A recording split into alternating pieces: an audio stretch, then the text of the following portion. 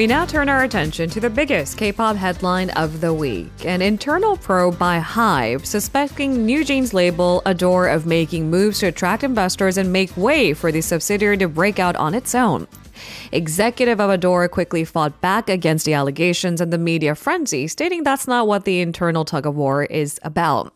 There's nothing internal about it anymore. For further insights, we now connect with Issac Kim. Good morning, Isaac. Good morning.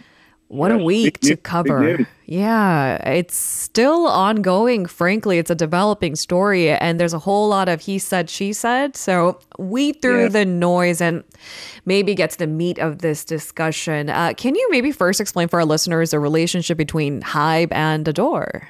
So HYBE, acquired these K-pop assets using a strategy called a multi-label strategy. Unlike other management or music production companies that just kind of had one streamlined system, they kind of used a system of the headquarters and the subsidiary and, a parent company and a lot of independence with the, subsidiary. So there's a bunch of labels that have joined the HYBE, pun intended. But as they joined the HYBE, they didn't lose their independence or lose their color. So it's kind of like, they didn't have to adapt to the current black and white logo of HYBE. They can all kind of have a little bit of different flavor, flair. And so ADOR is one of those agencies that is part of it. They have, I believe they have 6 currently subsidiary agencies.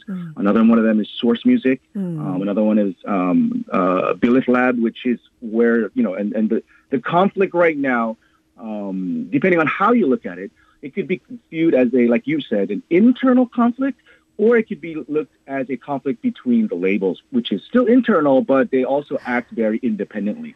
All right. Well, we'll get to why the multi-label strategy becomes an issue, because it is a first of its kind in South Korea of this scale. So they're trying this out for the first time, which is where maybe some of the confusion and the noise and the disagreements arise. They don't have precedents to look back at. For example, I can't imagine a day where SM or JYP or YG would release 2 girl groups simultaneously, but it turned out, because this was a multi-label strategy, Source Music's Le Sserafim ended up going head-to-head against ADOR's New Jeans. Yeah, and obviously that's for the current comeback, right? Or the current strategy. But, if you actually look deeper into it, there's a lot more drama because just a few days ago, another expose came out about how the chief chief brand officer, Min Hee-jin, right? Her actual first role at HYBE was to basically start a girl group for Source Music, right? But ended up wanting to, ended up being able to start her own label, ADOR, a new label not acquired by HYBE like Source was, but a new label started by HYBE and creating a new girl group called New Jeans. So, and some of the members were part of the trainee program at Source that if, who knows, if they had been there and stayed, they could have become part of Le Sserafim, So there's all this history. And also, obviously the fans who love these artists and the artists themselves who've been through so much, history. Until they debuted, yeah. Even before they debut, exactly. Yeah. So there's a lot of backstory here. And depending on which side you're on, it looks bad for the other, right? Or it looks bad for your side. So there, and actually some people have been saying, kind of very simplifying it, saying this conflict between these labels that are part of one company is kind of like a Samsung Galaxy S complaining that the Samsung Galaxy A copied them. So I heard that I saw this on a news article. On SBS, right? Yes, but you know what? I don't think that's actually right. It's what it is. To me, the way I look at it, it's more like when Disney, they bought Marvel and they bought Lucasfilm, right?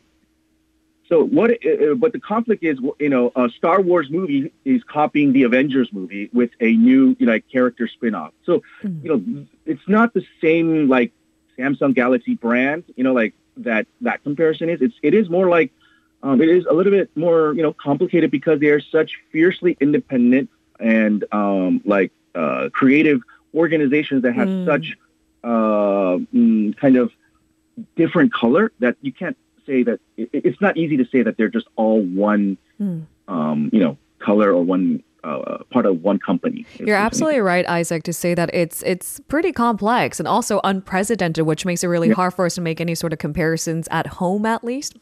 But just for the sake of today's conversation, maybe we can look at the two major sides of the story. HYBE alleges that ADOR CEO Min Hee-jin was attempting to separate from HYBE, that currently owns 80% of ADOR shares, prompting that very first internal audit. Min Hee-jin fiercely fought back, stating the problem lies with HYBE's newest girl group, Islet, copying the new jean styling. Could you maybe elaborate further on the both sides cases? Yeah, definitely. So, like I said earlier, like depending on which perspective you kind of align yourself with, if you look at it though, both arguments, they are not mutually exclusive. So the way I look at it is they could actually both be true, and because this is such a public fight, like we said, this is not just it is he said, she said, but it's like he said, she said on the stock market, right? Like everybody is interested, everyone is talking. So since it is so public, it's not like a secret cacao chat that they're sending and saying this. They're actually saying this publicly. So I think that the probability of what they're saying being true is a lot higher than if it was like in behind closed doors, because it's going on the record, right? The media is reporting on it and everybody's talking about it. So when I look at it, I think both could be true. They are not mutually exclusive. It almost sounds like when, a classic debate tactic that some people use, is a tactic called the whataboutism, right? So you have an issue, like I have a problem with this, which is, in this case, I think it initially started with the fact that the girl group New Jeans felt like they were being copied. And so the retaliation or the follow-up of it was, wait a second, no, we need to internally audit them because of something like this, power struggle and the conspiracy. And it's like, what? And then it's kind of like, instead of dealing with, like this, the first problem, it's like adding another one as a deflection or kind of diverting the attention to, hey, what about this problem? What about the fact that she tried to take over with, her shares and 80% is owned by HYBE, but so like the competition keeps jumping here and there and back and forth. So I think you got to look at both things because I think they could be both true. But I mean, if it turns out there are in fact overlapping elements between Islet and New Jeans concepts, which are incredibly hard to define in the first place, which is why legally speaking, it seems hard to prove. Is it fair game considering that the boundaries for sister brother groups or who trained under this big giant umbrella becomes more murky? Well, if you want to know like how it stands legally, just wait a little bit. I'm sure this is going to go to court, and we're going to find out. But sure, like you say, when it is a kind of a family affair or internal within internal subsidiaries fighting, I think that it takes a lot of ammunition or a lot of reasons for it to get to this point. So it could be the copying. It could be there could be a lot of egos here. There could be a lot of pride. There could be because everyone is, these companies are fiercely competitive, right? And it's almost like when we watch a game like when we watch, Squid Game and like the competitors are friends, but then they have to compete each other to death because they need to get, that big pot of money. So it could be that the friendly competition has just kind of, hit a tipping point where it's become a deadly competition. And I mean, I think the shareholders of HYBE are probably, feeling that right now. It had like an 8% drop because of the news. So overnight, this is,